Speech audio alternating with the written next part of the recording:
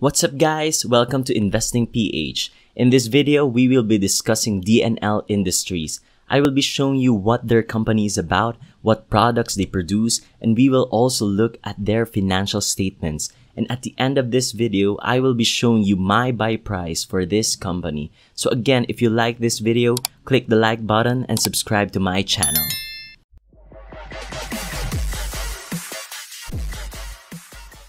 So first of all, what is DNL Industries?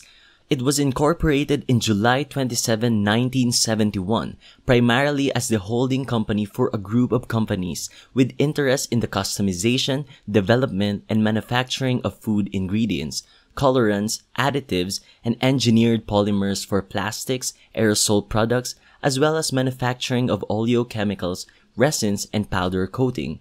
The companies they hold are, first, Oleofats has been around for more than 30 years, regarded as the market leader in specialty fats, oils, and ingredients. They offer products and services for the food service industry. To date, they regularly export to 18 different countries in Asia, Oceania, Europe, and America. Second, Corocoat. Since 1982, it has been the leading powder coating manufacturer in the Philippines, providing state-of-the-art, high-quality color solutions to industrial and commercial manufacturers in the country. Next is Camrus Technologies, a leading manufacturer of resins, oleochemicals, and specialty products. Camrus Technologies was actually acquired by fellow DNL subsidiary Corocoat, which was the company I mentioned a while ago, which operates the Philippines' first continuous process biodiesel plant. Fourth is DNL Polymer and Colors, or DLPC.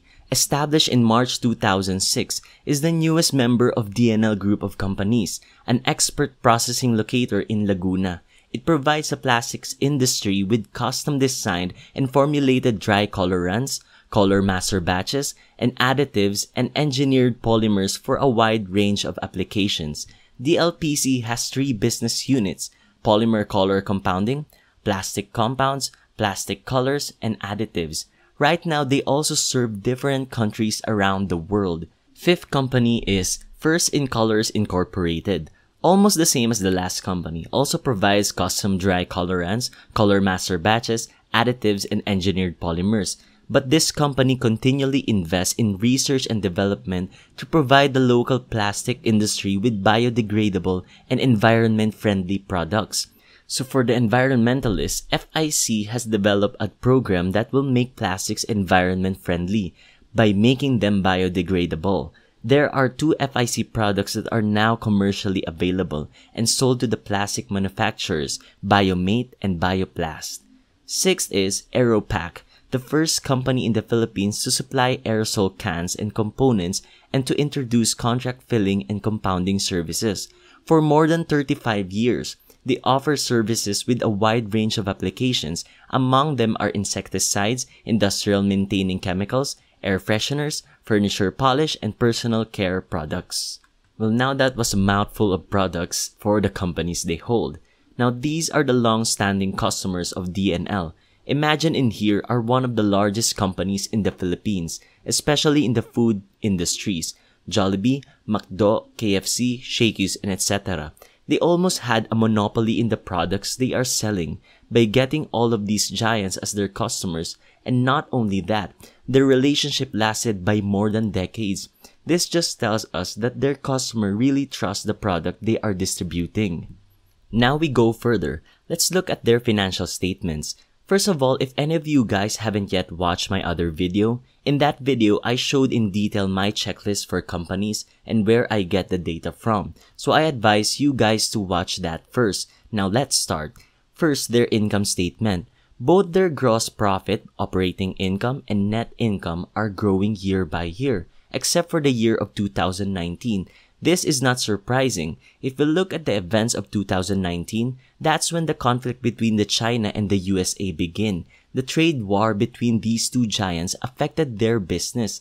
This is really important to know when you're holding a business. You have to ask yourself, will that major event affect the company permanently? That's why for me, this 2019 decline is only temporary. And also, I'm already assuming last 2020 will also show a decline because of the pandemic. Again, the pandemic is not going to last forever. That's why it's really important to look if the financials of the company is strong. So this is the division where they get their income. So 25% is in their food ingredients business, 40% in oleochemicals, 25% in specialty products, and 13% in their aerosol business.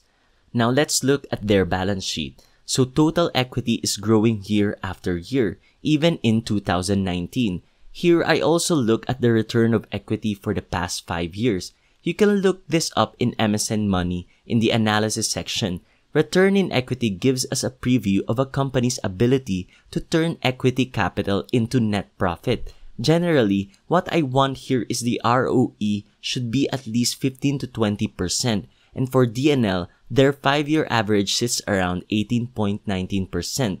This is an addition for the previous checklist that I showed you in my last video. Now let's look at the cash flow. And this is what I really like about DNL. As you can see, there are some missing data from the free cash flow. So I completed those details for you guys. Again, as I told you in my last video, free cash flow is operating activities minus capital expenditures. Again, this is in the million guys, don't forget. Although their free cash flow fluctuates yearly, they never had a negative free cash at hand. And if we go back to the balance sheet, we can see their company has no long-term debt. And even if you use the free cash flow to pay for their current liabilities, it would only take them 2 years to pay for it. This is really important for me in a company. They really are handling debt well, and they have cash in hand. As they say, cash is king, especially during troubled times. This means even if some problem arise, you know their company can pay off their debts. They won't run the risk of bankruptcy, and this is what I want when I look for companies. I want to hold them for a long time, and the free cash they have can be used to further expand their business. Next up is the PE ratio. Now in our checklist, we want 15 below. Right now, DNL has a PE ratio of 25.19. This is higher than what we want, so it's an X for our checklist.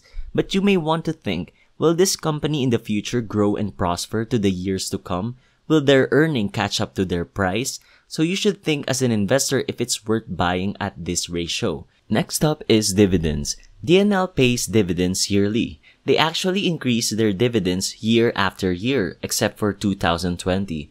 Well, there was a lot of events that affected their earnings, like the China trade war and now the pandemic. Next is about the company's MOAT. They have a strong financials because as we looked at a while ago, they had been growing year after year, if not for some conflict that are out of their control. They are really handling debt well, and for their brand, the company has almost monopolized their field of business here in our country, and they are even supplying other countries around the world. They have a well-diversified business, so for me, this company has a strong moat. Next on our list is the company governed by a good leader. Their CEO is Alvin D. Lau. So Alvin D. Lau, in his past career, he was president of Entrepreneurs Organization Philippines and member of De La Salle University. He received an undergraduate degree from the University of Western Australia and an MBA from MIT Sloan School of Management. He was named Best CEO in the Philippines in 2019, in which DNL was the only Philippine company to make it to the list, and it ranked 4th. Where President and CEO Alvin Lau was named as the best CEO in our country and was ranked 2nd in ASEAN. So I think that's a great proof that the company is governed by a good leader. So this concludes our checklist in my last video. Another thing I would like to add in our checklist is the intrinsic value of the stock. Now my computation for DNL's intrinsic value is around 10.6. It's high, right? But I'm not going to buy it up to that price. I want to have a margin of safety of at least 30 to 50% or 20% if I really like the company and its potential. So this margin of safety is important because even if the company's price goes down, you don't get a huge negative in your portfolio because you made a margin of safety for yourself. This means my max price in buying this company is around 6.9. I made a 35% margin of safety for myself. So if the price falls down 6.9, it's a buy signal for me. Now, I know some of you guys would be confused of where I got my intrinsic value computation. I would show it to you guys in my future videos, how I compute for the intrinsic value of a company and why I really put a margin of safety every time I buy a company. So I got this idea to compute for the intrinsic value of a company from the greatest investor himself, which is Warren Buffett. As he said, let's invest in great companies that are trading at a fair price. So moving on, these are the results of our checklist. Right now, DNL is a really good company. Checked almost all of our lists. But since DNL is beyond the price that I want to buy it for, I would still wait. Maybe the price would go down to the price that I want. Right now, DNL occupies 9.71% of my portfolio. I've been buying it ever since it dropped last year when the pandemic started. Hopefully, I could buy more of this company in the future. But for now, I'll be patient to buy it at the right price that I want. So that's it for this video. I hope this helped you guys out. Again, don't just buy this stock just because of this video. Do your own research. Valuation for companies is different from each and every investor. My valuation of this company may be low or high for some of you guys. So again, thank you and see you in my next video.